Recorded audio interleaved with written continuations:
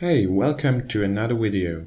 So unfortunately, I had a lot of things to do in the last weeks, so I wasn't able to upload a video, but I still used some of my times to create a distillation apparatus I want to present you in this video.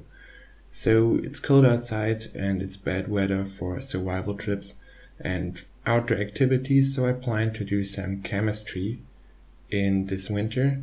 And for chemistry, you obviously need a still.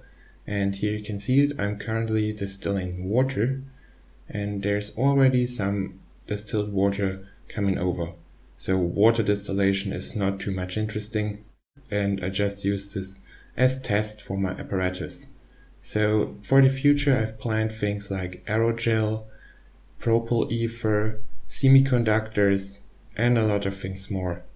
And I hope you will enjoy the videos and see you soon.